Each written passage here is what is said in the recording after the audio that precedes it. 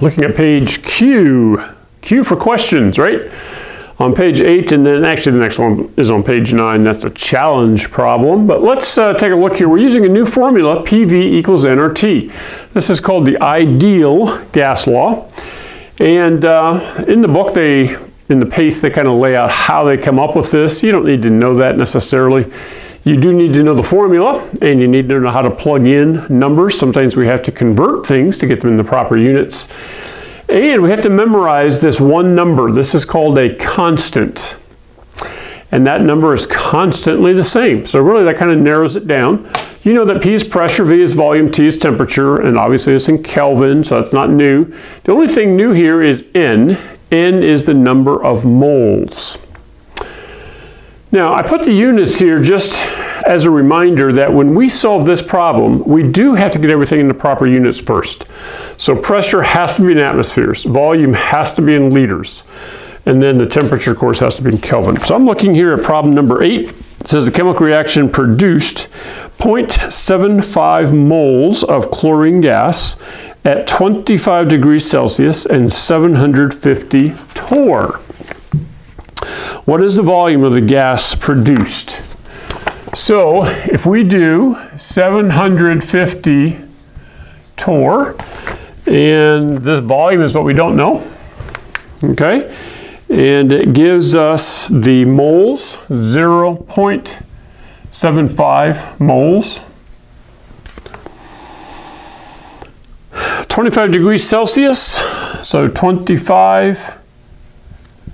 And we add 273, so would that be 298 Kelvin, right?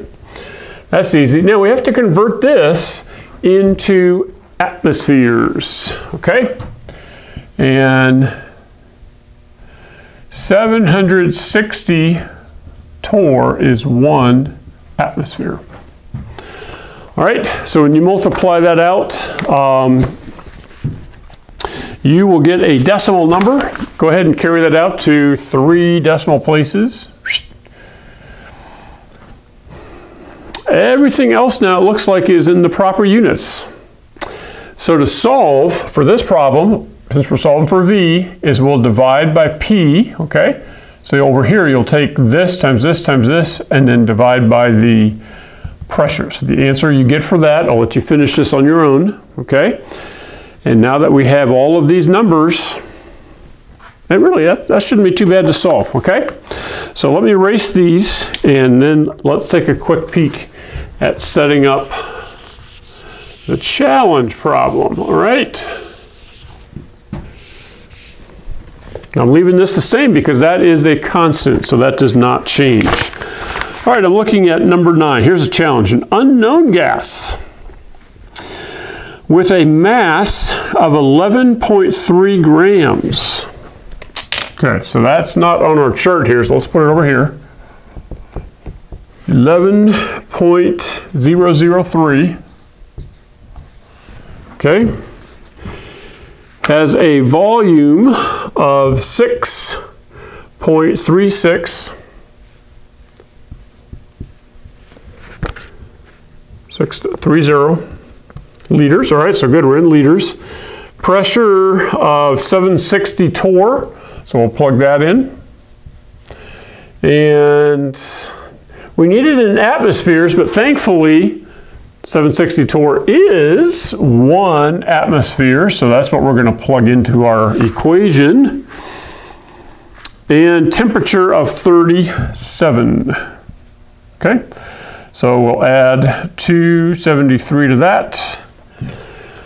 And what does that give us? 310? Is that 310?